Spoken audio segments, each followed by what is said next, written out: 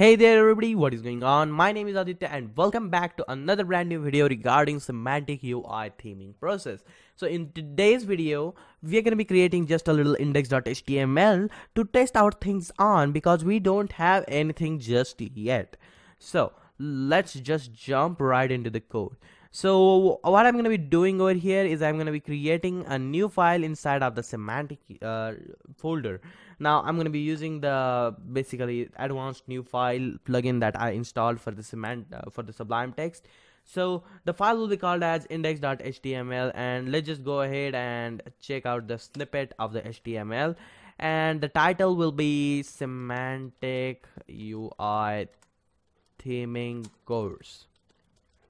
Okay, that sound was weird. Okay, I'm seeing okay a lot of times meta tag, which will be having the char set of UTF-8, and obviously there will be a responsive snippet. Let's just see if it is there inside of the I don't know. Okay, that's why I'm checking it. Snippet, what kind of snippets are there? Meta, no. Snippet, I want the snippet for the one that is not over here. I guess it is not over here. Yeah, never mind. So this is going to be the title, and we're going to be requiring a CSS file. So we're going to be simply pressing the link over there where we'll be going to be specifying /this/semantic.min.css.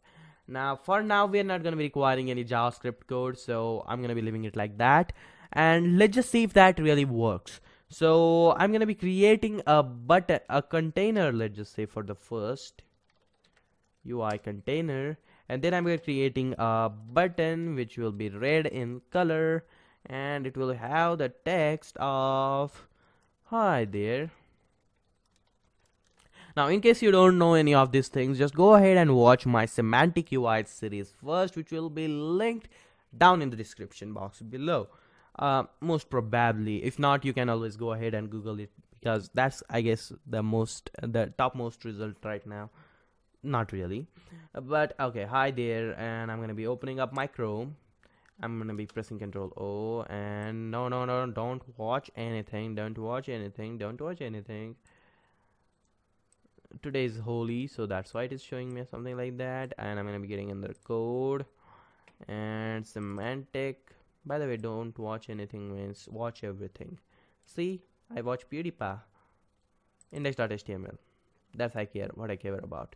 So basically there's this button over here, hi there. It took a little bit of time to load. Obviously that was supposed to happen. So we got a button, baby.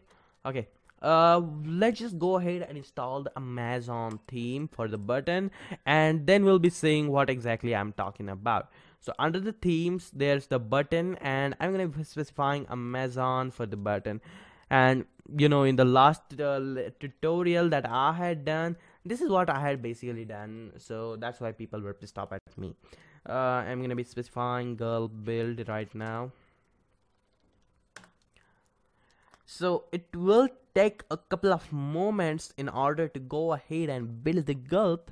Till that time, I can go ahead and go under the themes and make sure I have spelled Amazon correctly, because I'm bad at spellings on video only. In person, I'm not that bad at spellings.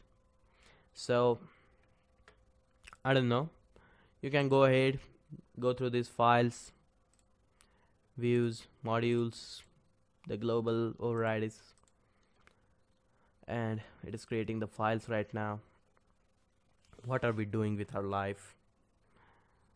We are somewhere stuck under this tree of semantic UI's creation process. You can use gulp watch, by the way, which will be watching for the file changes, and automatically it will be creating the new semantic.min.css every single time you are pressing Control S on your semantics file. So yes, there we go. And I'm gonna be removing the red option from over here, and let's just go ahead and see how exactly it does. and there we have the button. So let's just say the button is primary button because that's what we want most probably. And yeah, that's the Amazon type of styling right there. So this is going to be it for this video. This is how we go ahead and theme inside of the semantic UI. This was just a quick spoiler, and we're gonna be taking a look at a lot of things, a ton of things inside of this course. So anyways, thank you guys so much for watching this video. If you love this video, just go ahead and slap that like button, and peace out.